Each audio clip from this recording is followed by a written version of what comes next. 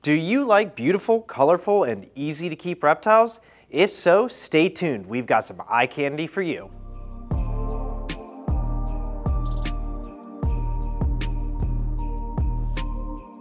This is Tim from Leap, and today we're going to be telling you why we love the carpet chameleon. It's a small, docile, and easy to keep species, but most importantly, it's beautiful. It's for these attributes that we've decided to invest a large amount of space at our Leap lab to the captive breeding.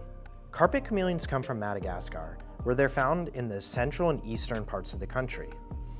This region experiences moderate climates with distinct winters that are drier than the summers. Otherwise, the temperatures are pretty reasonable, 70 to 80 degrees during the day, nighttime temperatures between 60 and 70, stuff that we can do at home pretty easily. In captivity, carpet chameleons live for about 2 to 3 years.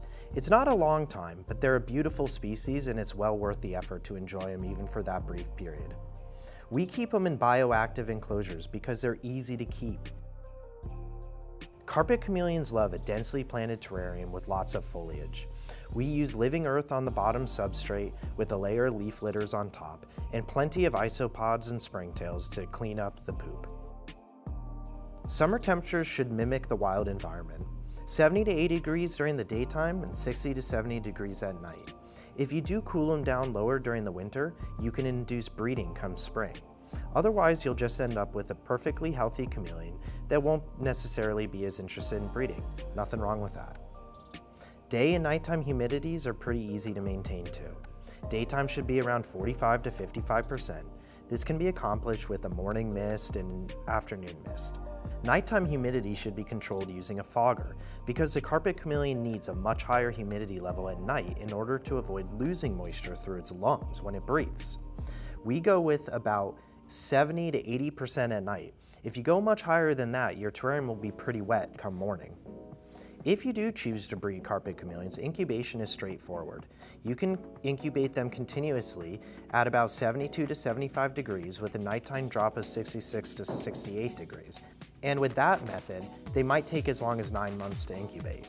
If you want them to hatch sooner, we recommend a diapause. The diapause is a winter cool down for about 45 days within a month after the eggs are laid, down to about 62 to 66 degrees daytime and maybe 60 to 62 at night.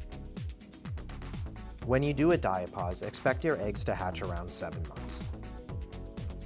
For feeding, we feed our carpet chameleons primarily crickets, which they seem to love.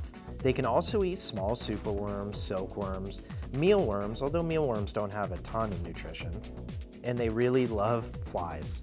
Bluebottle flies are easy to find and they make for a great snack, as well as provide them a lot of fun catching them. The typical carpet chameleon enclosure that we recommend is our Leap Habitat's 22 by 17 by 24 inch tall enclosure.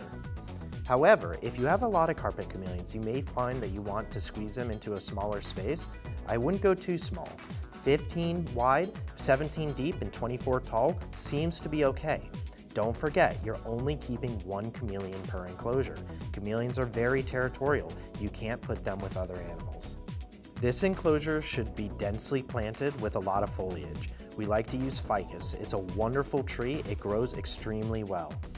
Use living earth as the substrate layer with a drainage layer beneath, just like we've discussed in our videos, and don't forget your leaf litter on top. The plants are planted directly in the substrate. We typically put them in the back corners to provide a lot of foliage and protection for the animal, and then line the terrarium with sticks. You want your carpet chameleons to have a lot of room to crawl around. Carpet chameleon babies are born pretty darn small, but they grow quickly. Believe it or not, a carpet chameleon can be fully sexually mature by 6 months of age. Female carpet chameleons look completely different than male carpet chameleons.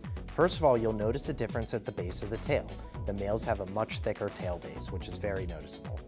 The females, however, are the ones who display the beautiful carpet-like colors. They're actually named after Persian carpets because of the little circles and all the stripes running through their back.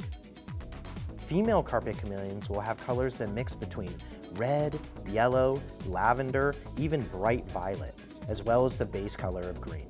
Male carpet chameleons typically only have green coloration. They'll shift between a dull brownish color and a bright green, and some will feature yellow, turquoise, and black markings.